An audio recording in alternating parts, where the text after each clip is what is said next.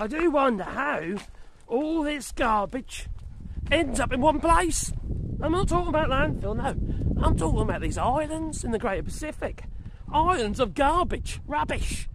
Okay, some birds quite like it, you know, apart from the fact they get caught up in it all and then die anyway. But, you know, they do like all the bits of residual food that can still be in that garbage. But it's congregating in the Greater Pacific. You know, tidal flows and what have you.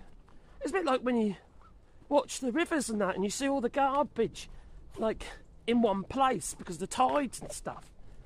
But, you know, the good news is that organisations, the Great Ocean Cleanup, they've managed to recover over 9,000 kilos of garbage from the sea.